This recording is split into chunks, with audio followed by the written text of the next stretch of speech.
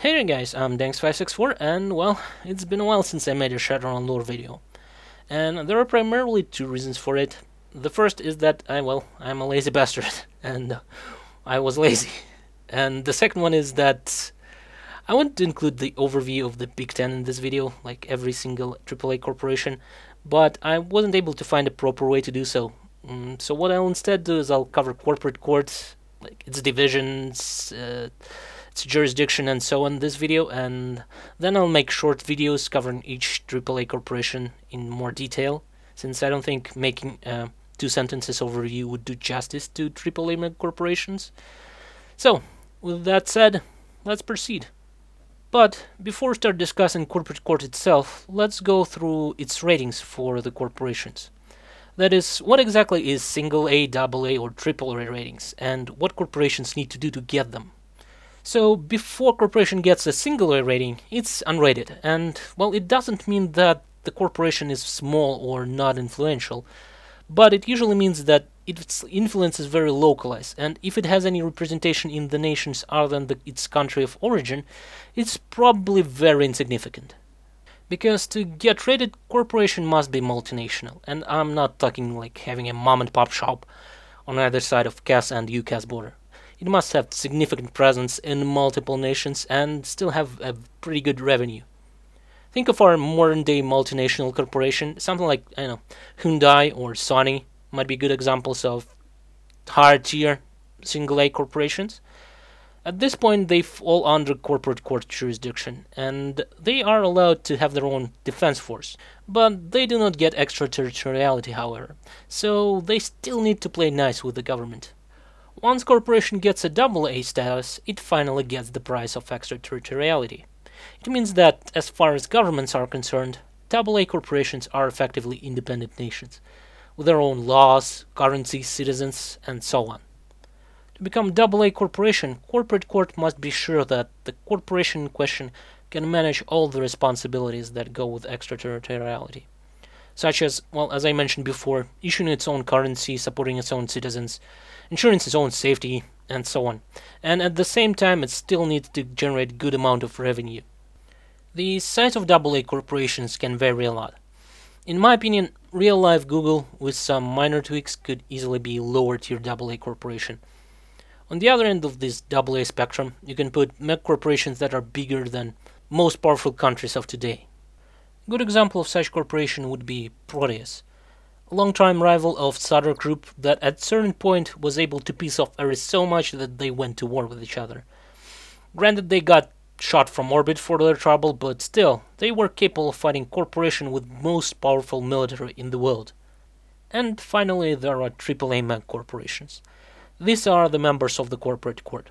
They make rules for the other corporations to follow. These corporations might not be the largest or the strongest, but they certainly are the most cunning ones. Because you can hardly brute force your way to the top, with some of the most powerful corporations opposing you. In 2075 there are 10 mega corporations on the console. They are also known as the Big Ten. In alphabetical order they are RS Microtechnology, ATS Technology, Evo, Horizon, Mitsushima Computer Technology, or MCT for short, Neonet, Renraku, Sutter Group, Shiwase, and Using. And since I mentioned extraterritoriality, we might as well talk about that. Like, for example, why do governments even recognize extraterritoriality of corporations, and how exactly does it work? Well, after Shiwase decisions, corporations started to lobby, or more accurately would be to say lobby/bully governments to accept business recognition accords. And why would governments even adopt the accords, I hear you ask? Well, you have to keep in mind that it all happened during very unstable times. With Vetus and Awakening, governments were on the brink of collapse, and quite often without corporations' involvement, they probably would have collapsed. By adopting the accords, governments would recognize corporate court rankings and all that comes with it, like, say, extraterritoriality. They would also recognize Zurich Orbital Gemeinschaft Bank, right to control New Yen.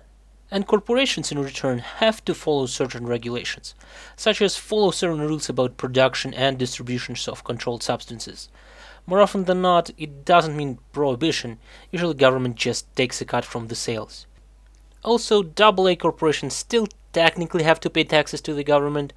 They are still located on the land that belongs to the government, but with good accountants and lawyers they can easily reduce taxes to pretty much nothing.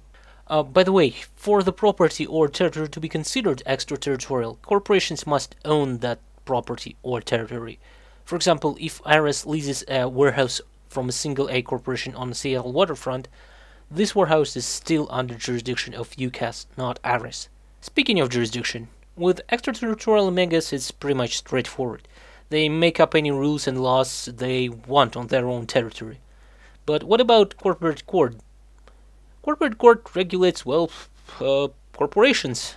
Shocker, right? Basically, if AA corporations or above has some sort of an issue with other corporation, it can appeal to corporate court. And in theory, court should justly resolve the issue. In practice, however, corporate court is run by other corporations, and more often than not, the actions that will be taken should benefit the majority of the corporations on the court. Corporate court also is responsible for metric standards and protocols. The Corporate Court Metric Authority is the body that is directly responsible for that, and Great Overwatch Division, aka GOD, is one of the Metrics Authority divisions that is responsible for metric security. GOD is sort of a metrics Interpol, if you wish. Corporations have certainly their own metric security, but with metrics crimes, it's usually that they are committed in more than just one jurisdiction. Corporations might not always like involvement of GOD, but usually they do not interfere with it too much. It's not a great idea to mess with some of the best hackers in the world with virtually unlimited resources and that are backed by most powerful corporations. But if some corporation will decide to be stubborn and will not follow corporate court decisions, corporate court will retaliate, of course, and retaliations can vary from sanctions to full-on destruction of the corporation that was stupid enough to go against the Big Ten.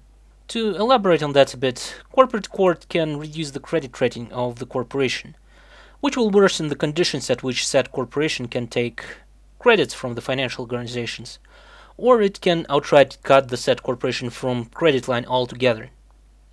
This works pretty much like credit rating of countries in the real life today.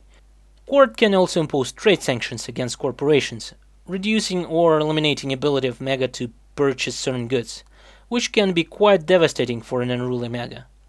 Alternatively, court can fine the offending corporation. Fine can be anything from new yen to transferring whole corporation divisions. Corporate court can also sanction military actions against corporations, so if one corporation has an issue with the other, it can ask for permission from the court, and with its blessing it can safely take actions against its opponent, without fear of retaliation from the court. Real-life equivalent would be UN Security Council authorization for military action. And finally there are Omega orders, that were never actually used. This orders allows any mega to do whatever they wish against the offender, which pretty much guarantees its destruction. Talking about corporate court, we should definitely mention Zurich Orbital Gemeinschaft Bank, or ZOG Bank for short. ZOG Bank is an issuer of world primary currency, new yen. It also is responsible for implementing policies and rules to keep the world economy afloat, and all the other stuff you might expect from the largest financial organization in the world. ZOG Bank is controlled by the executives from the Big Ten, but there are only 9 seats on the board of the bank.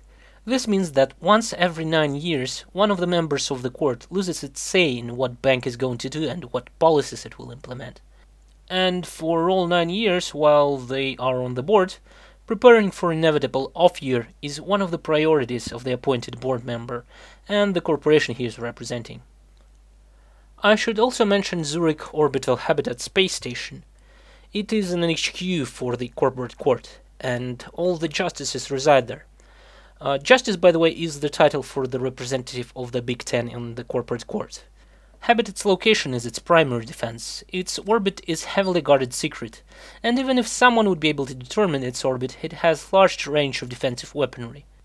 The space station is probably more vulnerable to metrics attacks than physical ones, and I don't mean that it's vulnerable in any way, by the way. All the traffic in and from the station is heavily encrypted with multiple dummy satellites posing as the station. with the biggest and brightest from the Great Overwatch division responsible for the protection of the station. I'm not saying that it's impossible to hack into the space station computers from the outside, but it's like not impossible to kill a great dragon. Unless you're a great dragon or an immortal elf of great power, you're probably gonna need an army to do that. Well, I guess that is all I have to say about Corporate Court. If you have any questions, feel free to ask them. Any suggestions would be also welcome. And as I said in the beginning, in the next few videos I'll talk about every single AAA mega corporation individually. Thank you guys for watching and hopefully you enjoyed it. Goodbye.